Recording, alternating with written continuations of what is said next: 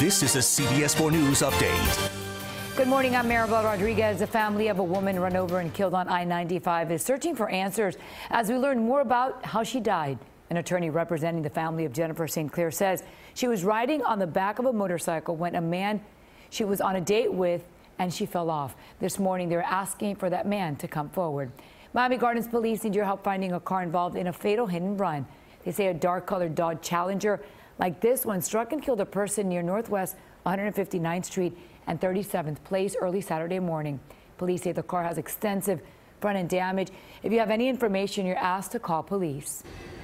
Also, firefighters responded to a house fire in Miami Gardens. Miami-Dade Fire Rescue says no one was hurt in that fire at a home on Northwest 37th Court. So far, no word on what sparked that fire.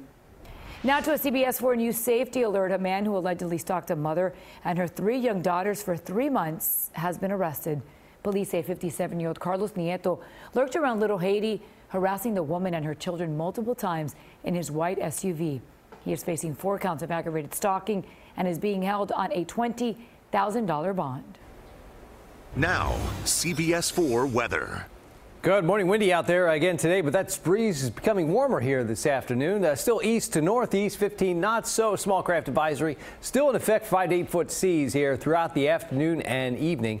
A few showers are staying off the coast. We had a northwest breeze this morning. That kept us cool. It turns to the east and eventually the southeast over the next few days. That brings in the warmer air, puts a chance of showers in the forecast Thursday. Better chance of rain on Friday with this area of low pressure, which will track to the north, bringing up warmer temperatures and bringing up more moisture here throughout the day Friday and early Saturday. 73 today. It's a warmer afternoon, and that warmer afternoon leads to a milder night overnight. The temperature east and with that east to northeast wind 15 to 20 miles an hour, staying in the 60s Thursday morning, near 70 Friday morning. Storms moving through the area Friday afternoon with a high above 80 degrees. 78 Saturday. That's a cooler breeze developing Saturday night, so cooler temperatures in the morning, pleasant sunshine each afternoon. Sunday, Monday, and Tuesday.